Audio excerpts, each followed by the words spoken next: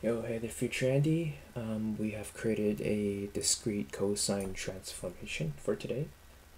Today you spent quite a bit of time gaming, but you made up with it by, working really hard and working really fast for the past 3 hours. You finished the assignment, so you have to write a report for tomorrow. And so today you didn't get a chance to work on the 3D printing stuff. Like, we have to look at the deadlines actually for this week because we have a shit ton of deadlines. We got a quiz, we got a weekly assignment, we got a 3D printing project, we got a final group project. I submitted the video that we needed for today as well. I edited that, did that in a few minutes. So yeah, make sure my group members are all good. And then yeah, looks like it's good. So yeah. So what does this do? Basically, what this does is it inputs a matrix. And so this is what a matrix looks like. It's just a grid of numbers. And so it takes in this matrix, and then it applies a bunch of math that I worked out on my code. And so when you go here, where was I?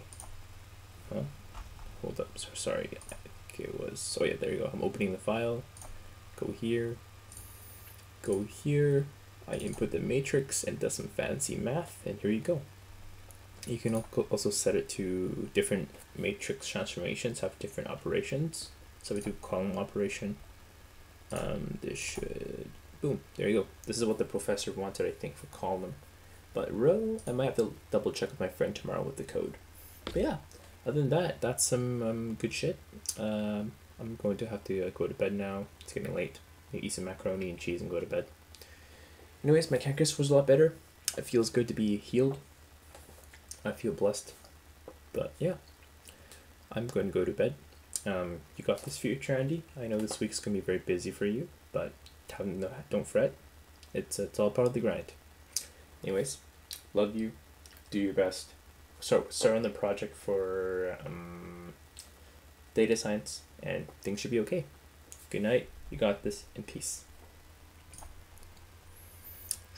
And I'm gone.